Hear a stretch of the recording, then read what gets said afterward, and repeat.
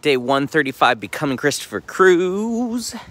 So, I have my League of Lions call tonight, my second one. I told everyone in the group that it's going to be talking about the two most important things to being your lion, which are courage and faith.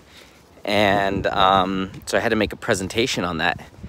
And I made the entire presentation in like 15 or 20 minutes. And I was done. I was like, boom, this is so easy. And that's one of the cool things about doing, like teaching all of this stuff. Like I can teach it so freaking well because I've been living it for so long. Like I've been living like a lion for years now. And so I know this shit like the back of my hand. Plus, it's my own philosophy. It's like my own belief system. So no one knows it better than me. No one can teach it better than me because it's me expressed in the form of a belief system or philosophy. So, it's just like, it was really cool. I was like, damn, this is a badass, really good presentation. And the great thing is I don't have to practice it. I don't have to write down notes or have cue cards or bullet points or any of that bullshit. Like, I just know this shit. Like, it comes from my heart and my soul. And, you know, I have another workshop that I need to do tomorrow that I have to build because there's going to be at least 25 people in the workshop, which is freaking awesome. Awesome. There's only been one person that I've talked to. I've talked to 23 people, I think, or 24 people, and only one person is not going. So that's pretty damn good. That says a lot about the first workshop. And so it's like I have that workshop tomorrow, and I'll make a presentation, and I won't have to practice it. I won't have to like overthink it, and I'll just go. And that's like, there's certain things in life where you just got a fuck ton of confidence, like complete and total belief in yourself. And when it comes to coaching and speaking and teaching this philosophy and this way of living, I just have total confidence.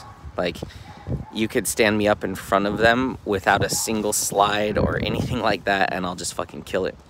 Because I know it, like, and I'm confident in it, and it's like, this is my shit. So that's a really, really good feeling. And so it's just exciting. Like, we're gonna have the whole courtyard set up. There's gonna be the lights, you know, that are hanging, and I bought a projector and a screen to hang up. That'll be here tomorrow. Thank God for Amazon next day delivery. By the way, look how pretty that is. Damn.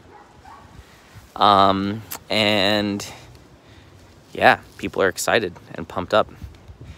And so it's just cool how I can just make these presentations that I've never made before. And I have there's so many concepts to this because it's a lifestyle, it's a way of living. So there's like unlimited things that I can teach.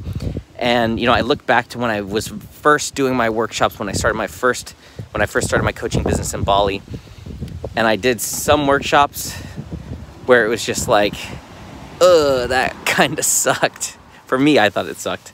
And the reason why is because I tried to get too clever. I tried to get too complicated. I tried to have too many slides.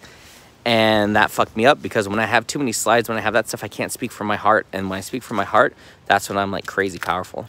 When I speak from my head, that's when I get stuck and off track and my message doesn't land as much. So I learned from that experience, which was a tough experience, to just fucking keep it simple. Don't try to get fancy. Don't try to get clever.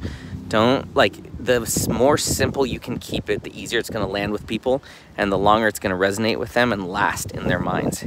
And so I'm really taking that on with these presentations, like, because I'll come up with the presentation structure or idea, and I'm like, okay, how do I cut it in half?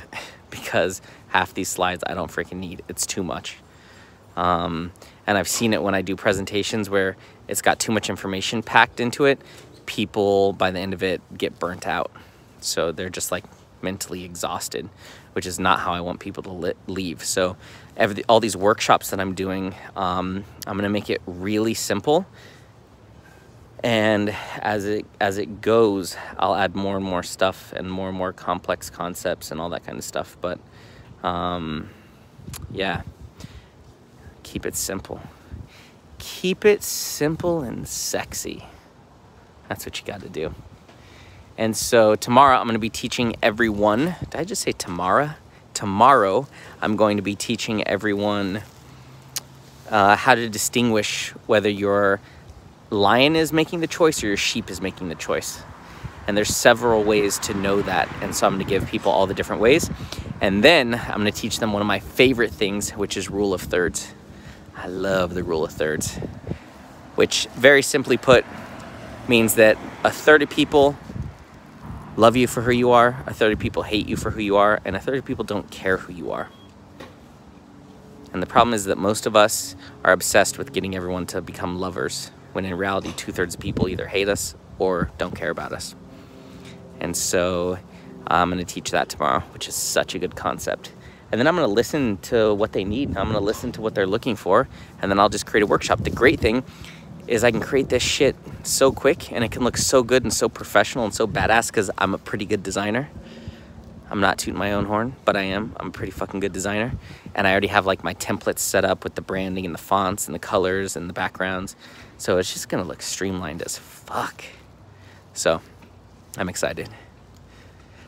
Now I'm going to go pick up my business cards, my Lion business cards. Hell yes.